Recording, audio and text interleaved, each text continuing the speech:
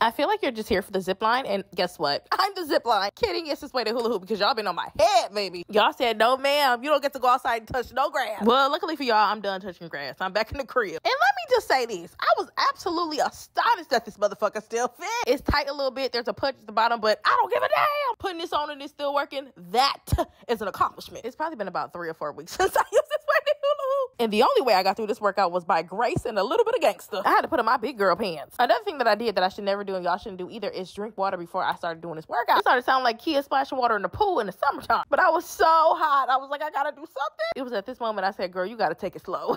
Belly was giving Winnie the Pooh out of that red shirt, waiting to pop out of this hula hoop at any moment. Why nobody ever get that boy a bigger shirt? Meanwhile, I'm telling myself it's levels. You just gotta start all over from the top. I'm trying to back away from the pain. Here I am messing up the wall. Girl, we need that security deposit back.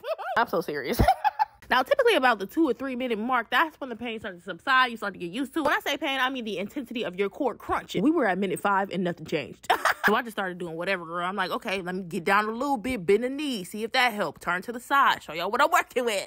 Is it worth it? Let me work. Sorry. And that didn't work either. But luckily, the 7 minute mark came up and I could switch it to the other side. I love switching to the other side midway through because it feel like you a new woman. You gotta change. Like a new wig on a Wednesday. And then my intrusive thoughts started kicking in. Y'all know, I just do whatever comes to my brain.